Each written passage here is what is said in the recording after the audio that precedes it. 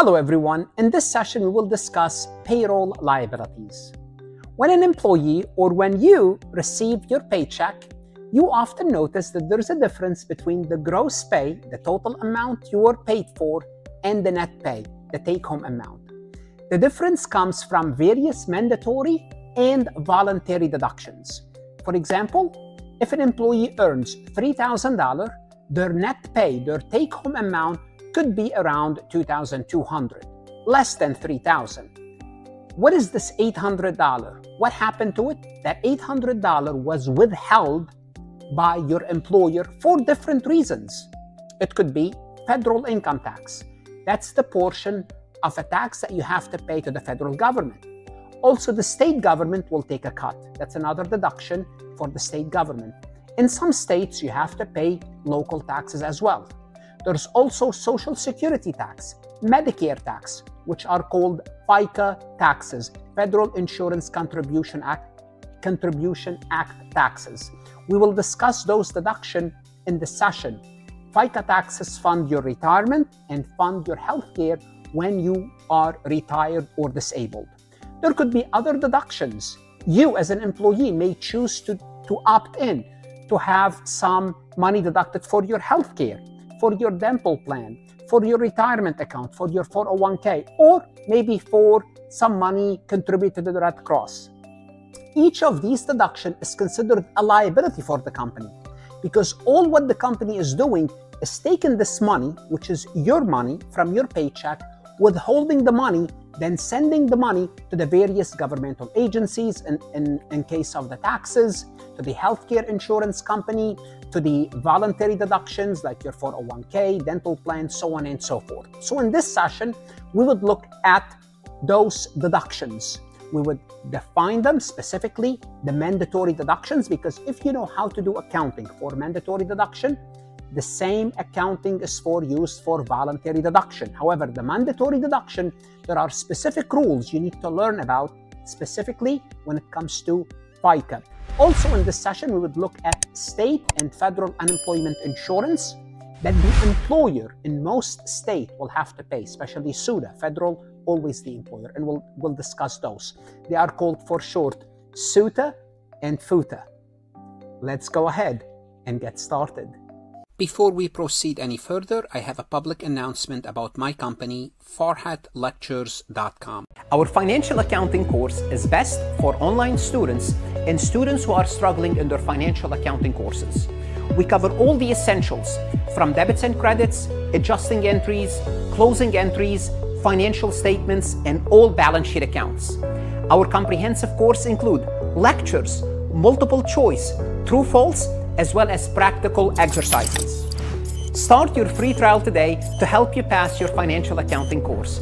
Your success starts here.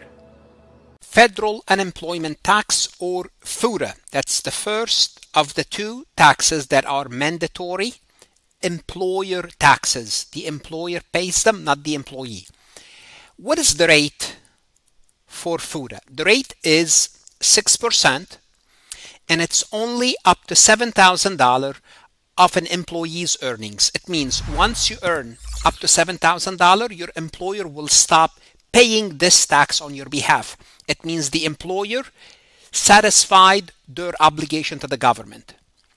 Now, we said it's 6%, the rate, but here's what's going to happen. The federal government, because this is a federal unemployment tax, will give you a 5.4% credit. Therefore, the net tax is 0.6%. So let me explain this. So if you look at the actual form, at the FUTA form, the federal unemployment tax, when the employer submit their taxes, it says 6%. If you read the forms further, line 3, line 4, it says, are you in good standing with your state? And if you say yes, good standing means you are paying your state unemployment tax, which we will talk about next. And I would say 99.9, let's say 99.9% 99.99% of employers should be in good standing. They're paying their state unemployment. And if the answer is yes, you are, then you get a tax credit of 5.4. You end up paying 0.6%. Therefore, the FUTA rate is 0.6%. We're going to come back and explain the purpose of the FUTA rate, but first let's talk about SUTA. SUTA is another tax. So FUTA is one tax that the employer has to pay. SUTA is another tax. First of all, because it's a state, it varies by state. Each state will have a different rate. And each state will have a different cap. Cap means income cap. For federal unemployment, we said up to 7,000 of the wages are subject to FUTA. The state, it depends. It could be 8,000. It could be 7,000, it could be 6,000, it could be any other number. And the rate and the cap can be adjusted. Usually the rate is adjusted. What does that mean? It means maybe your rate this year is 4%, next year is 5%, the following year is 3%, then the year after is 7%. So there is a merit system. Depending on how much do you use unemployment insurance.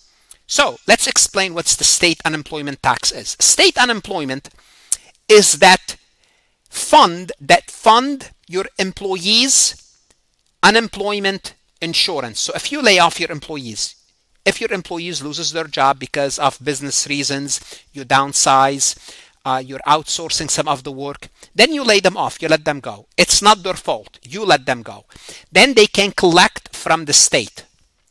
So hold on a second. If they collect from the state, why do we have FUTA then? We're going to explain. SUTA is where you collect from your state. Here's what's going to happen. Let's assume in a particular state, let's say Pennsylvania for the sake of illustration. This fund, this unemployment fund ran out. You went down to zero. The fund no longer have money because a lot of companies in the state of Pennsylvania are laying off their people. Here's what you do. The federal government would intervene and they will fund you. Why they would fund you? Because you were contributing, the employer was contributing also to the federal unemployment. So the federal unemployment is an insurance to the state insurance. Think of it this way. Now, a case in point during COVID. During COVID, many states ran out of money because they kept on extending the unemployment benefits. Therefore, the federal government intervened and funded those states. So another two mandatory taxes are FUTA and SUTA. SUTA is the unemployment insurance fund that pays you when you get laid off. FUTA is it administers all the SUTA in case they ran out of money. It will fund them. For the sake of this example, we will assume the same limits for SUTA as FUTA, which is the limit is 7,000, and the rate for this SUTA example is 4.2%. The rate could be anything for the state. So for this employer that got paid $5,000, and we're assuming that this employee did not reach up to $7,000, we're going to take 5,500 multiplied by the FUTA rate, and the employer, the company, is responsible for $33.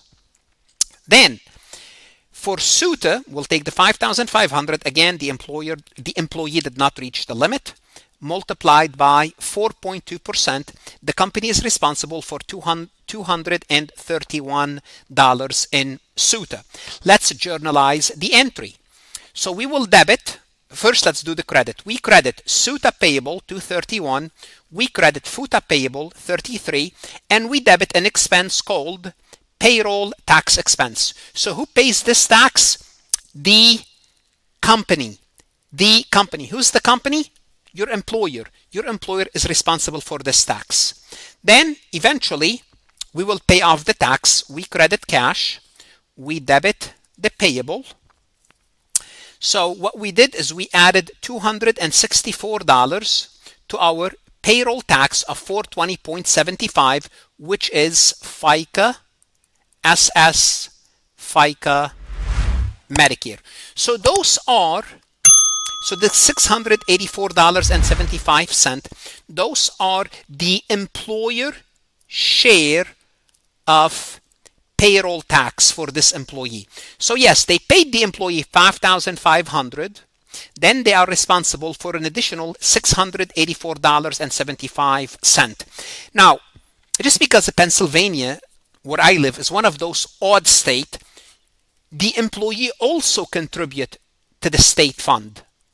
Very, very small amount, like around $20, $30 the whole year. Nevertheless, I want to mention it because in case I have someone from Pennsylvania listening, it could be some one or two states too, they do that, where the employee also fund the state unemployment. But those are the exceptions. We don't learn about state unemployment. We just kind of give you a rate and we move on, whether it's for your class or the CPA exam.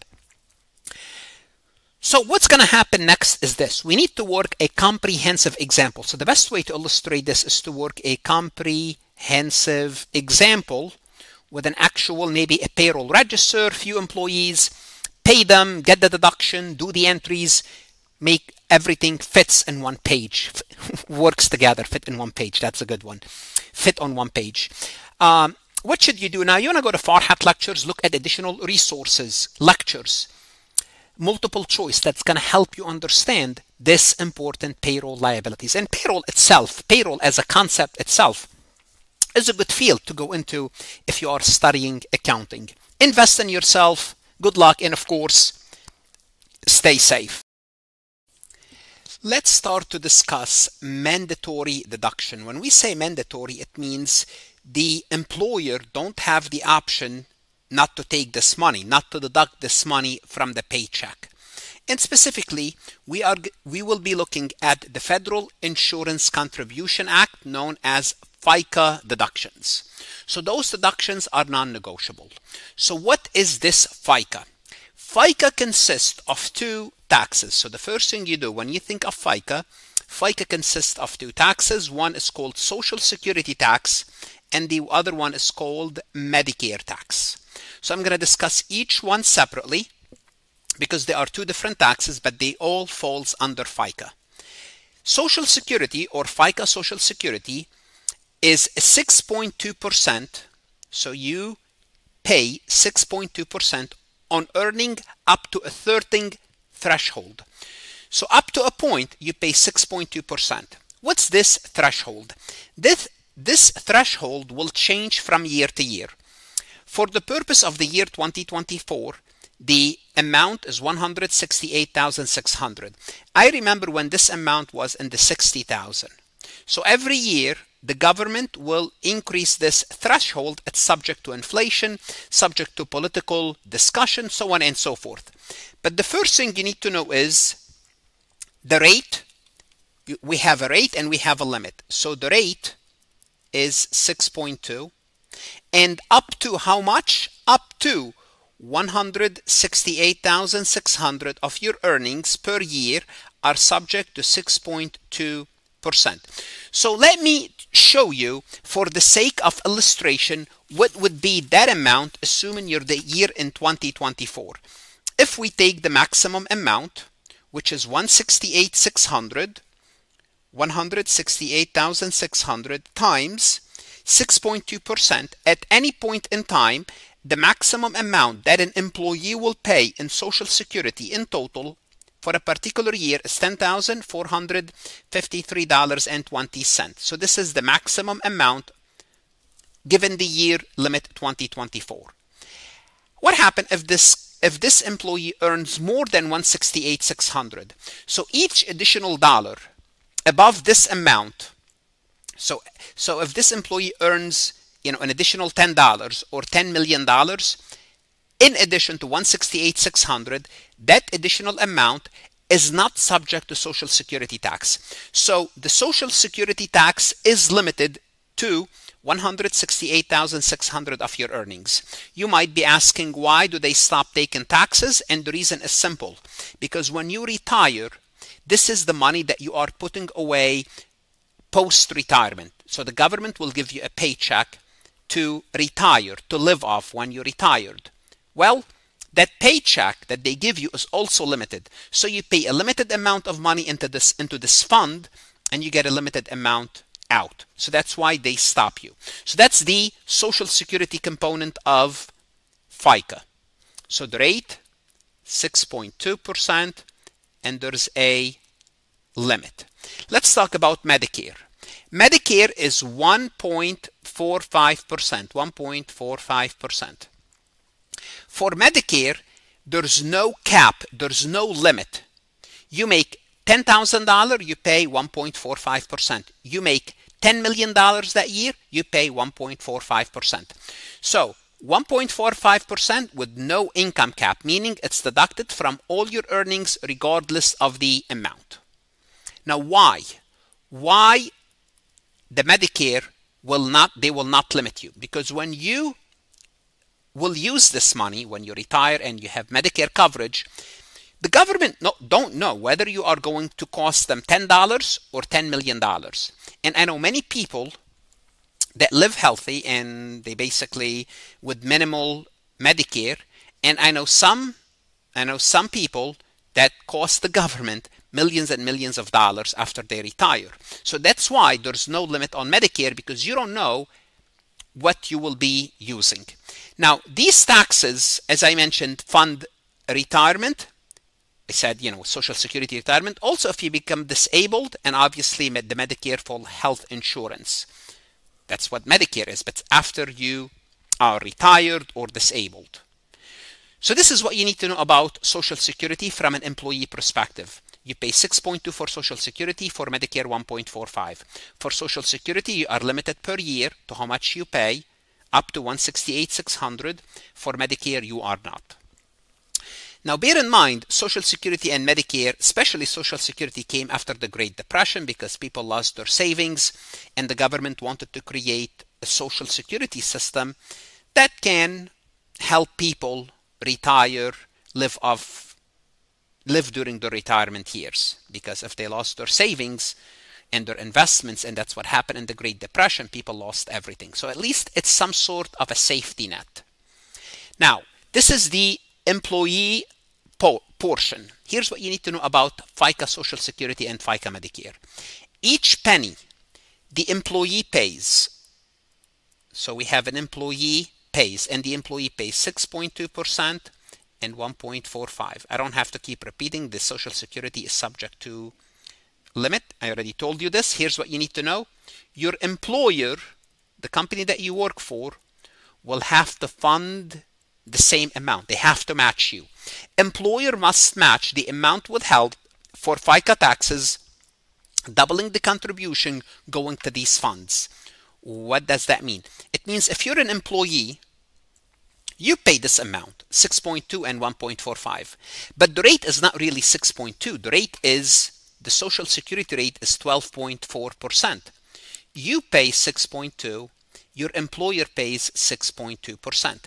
How about Medicare? What's the rate? The rate for Medicare is 2.9%. You pay 1.45. Your employer pays 1.45. Hold on a second. What if I'm not an employee? What if I have my own company? Well, if you have your own company, you pay 12.45 for Social Security, 2.9 for Medicare. Now, bear in mind, if you are self-employed, you get a deduction for half of your contribution, and we don't discuss self-employment in this course. We'll discuss it in your income tax course, but I want you, just in case you're wondering what happened if I work for myself, you pay both, and that's why it's 12.4. You pay half, your employer pays half. If you're self-employed, you are both the employee and the employer. Therefore, you pay the double, but you get a deduction. So FICA Social Security is a mandatory deduction. Mandatory deduction, it means employers will have to withhold this money from your paycheck. You have no option. Now, we have mandatory and we have voluntary deductions. Voluntary deductions are voluntary deductions. Those are employee choices. The employee can also have voluntary deduction, which could include your 401k, your retirement. You can also, in addition to your Social Security, no one wants to rely on Social Security because the government will pay you a little bit. You can barely live off Social Security. You have to fund your own retirement or your own pension if the company offers you a pension. Those are voluntary deduction. You might belong to a union. If you belong to a labor organization, you pay dues.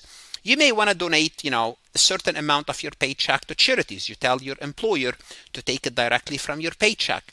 You want to pay for your insurance. Maybe sometime the company pays for the insurance. Sometimes you have to pay for it. Sometimes you pay part of it. Well, those are additional deductions, additional insurance premium. And you could have many other deductions. Any deduction you would like to deduct, that's fine as well. But those are voluntary. Now we have mandatory and voluntary. Now how about other taxes? Now we only spoke about Social Security and Medicare. Under other taxes, you would have in the US federal income tax. You would have a state income tax. You will have a local income tax. Now, some of these are also mandatory. For example, in some states it's mandatory, in some states it may not be.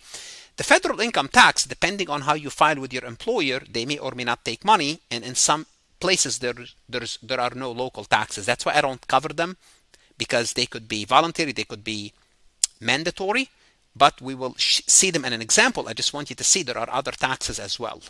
So let's take a look at an example to start to illustrate these concepts. Let's look at a journal entry. During the month of February, an employee earned $5,500. The withholding of the employee consists of the following: 6.2% of this amount for Social Security, which is $341. Let me just double check the math to make sure it's correct.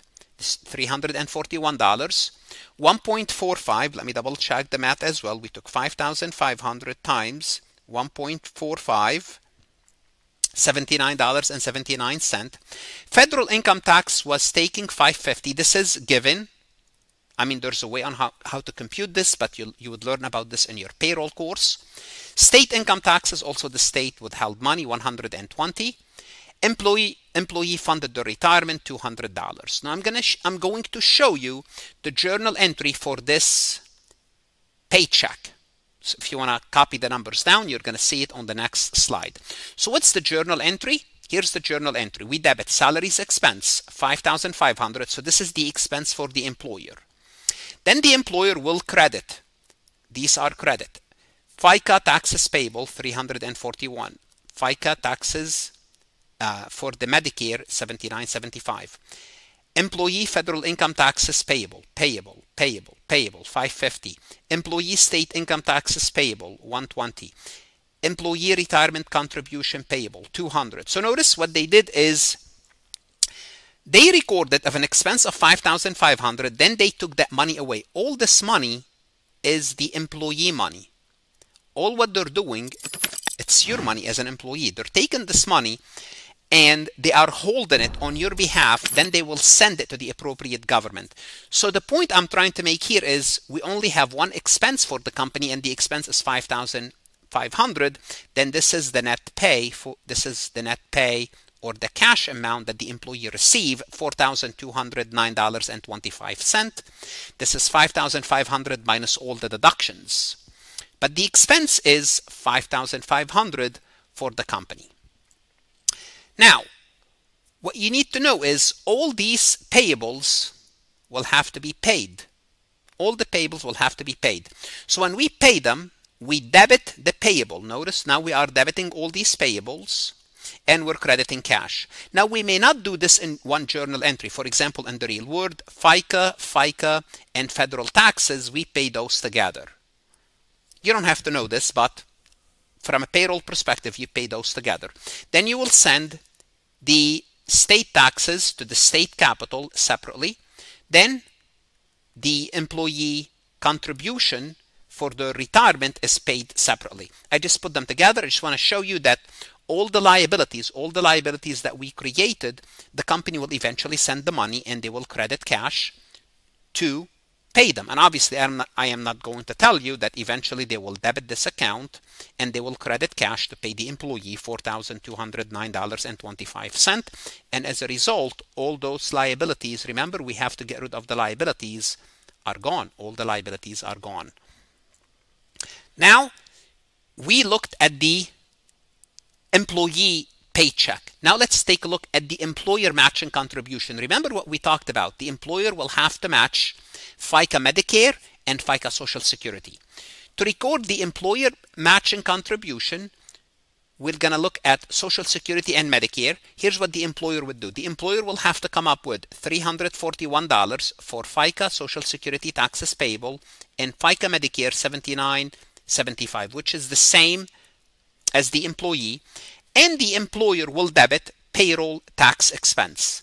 So in addition to the $5,500 that we paid the employee, we have to come up with $425 $420.75 as additional taxes. Those taxes are for matching the contribution of Social Security and Medicare. And this amount, this $420.75, you don't see it on your paycheck. Your employer will have to pay it on their own. Therefore, here we have, notice, another expense. So this employee cost the company in total of $5,500 plus $420. So the total is the total expense for the company. Now, eventually, the company will have to pay FICA taxes. How do they pay FICA taxes? They will debit the liability and they will credit cash. Now, in the real world, what you do is you combine the employee and the employer together. You'll send one payment. I just showed it to you separately, so for illustration purposes. In the real world, you will take the employee, the employer, you combine them together, and you make the payment. Let's take a look at other mandatory employer taxes. So be careful here. Who pays these taxes? The employer. Well, hold on a second. You just told me about Social Security and Medicare.